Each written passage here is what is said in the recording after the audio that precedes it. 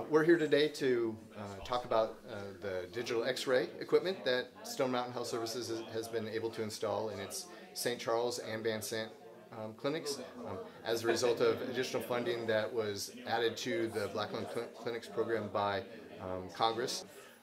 We're also here to talk about the additional the collaboration with the Southwest Virginia Workforce Development Board, where we are adding a workforce development site here in St. Charles.